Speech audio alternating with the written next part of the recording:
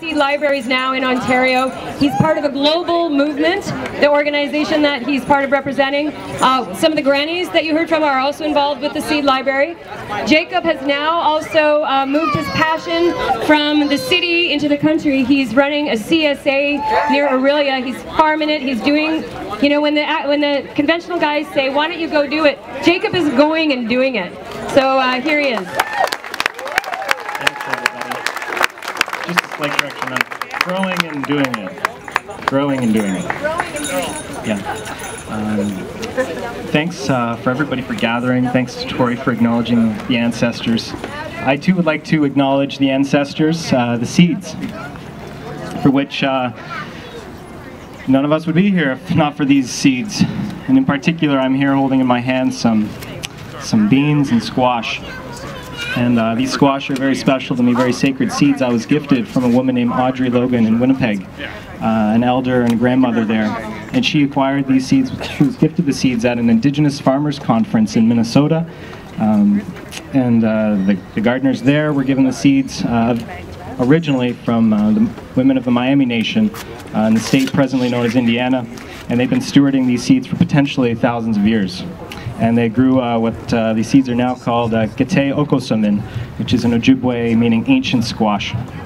And these squash grow a few feet long, and I harvested them last year and carried them all around town like a little squash baby, and people were so impressed. And so I just would like to acknowledge that.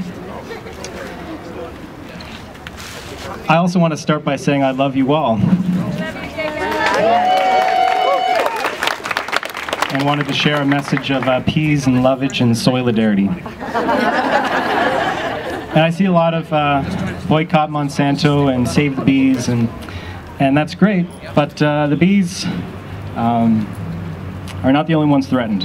Every living being on this planet is threatened by the mass annihilation of life on this earth and the wholesale collapse and closure of our life support systems. And I firmly believe that food is central to life. But food is mostly water, and so we got to acknowledge the life source as well. Growing up, I didn't quite know what to do about all these issues. I was very upset, angry, frustrated, depressed at the scale of the collapse, the wars, the inequality, the lies.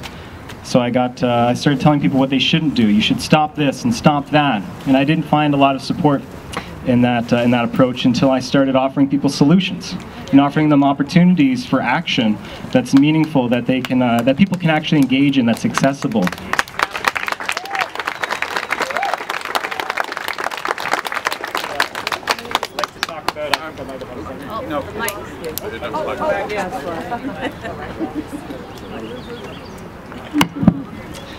So a few years ago, I got together with some friends down at St. James Park through the Occupy movement and had a little sign there that said Occupy Gardens. And we rallied a militia of guerrilla gardeners, and we planted a free community food garden right over there, right in Queen's Park. People always say, why don't you start a garden? Well, there's hundreds of thousands of people in this city who are not allowed to start gardens because they're not allowed to access the abundance of land and space and resources that our society is literally just throwing out. And so we took direct action. We planted this garden without waiting to ask for permission. And we had, over the year, legislative security, Toronto Police Department, and other secret security forces coalescing against us. And ultimately, on the eve of harvest, they destroyed the garden. Yeah, they came and they destroyed the People's Peas Garden. We returned the next spring with an original musical theater called No Garden is Illegal. And we had a free food for all festival in the south lawn of Queen's Park, and we replanted the garden, which they destroyed again. And then we replanted, and they destroyed it again. We're just going to keep planting, and keep planting. And if we can rally more and more people, then they can't keep us down. And so, as was talked about earlier, our Guerrilla Gardening Collective initiated the Toronto Seed Library, which at that time was, I think, the second or third in the province. And now there's about 35 seed libraries, and most of them exist within public libraries. So if you can imagine, we have about 1,000 public libraries in Ontario, and if you imagine a seed library, a free public access collection of seeds in every public library.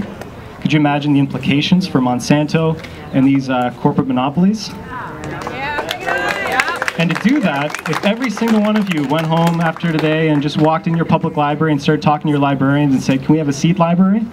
And you talk to your city councilors and you talk to the library board of the City of Toronto. There's 100 public libraries in this city, and if we had a system in place, we would have the world's most sophisticated seed library collection and serve as an inspiration for around the world. Last spring we went down to Tucson for the first International Seed Library Forum. And there's over 500 seed libraries around the world. And save your applause, save your applause. There's a lot to get through, and I don't want to take up all the time, but basically, anywhere seeds are sold, they're trashed, because that's the nature of the system. The seeds are produced for profit, for the profit of a few, and so anywhere seeds are sold, more likely they're thrown in the trash than given to those in need. And so we've been able to redirect over 300,000 packs of seeds just in the GTA from the dumps of capitalism. And so these seeds have life, they're just not viable for their commercial standards. And so we literally have thousands and thousands and thousands of packs of seeds sitting in our office space. We just lack the human capacity to organize and circulate them around the city. And so I'm asking for your help and support in developing these community seed libraries. And we've got free seeds information, some free food here, and that's about it. Thanks everybody, love you.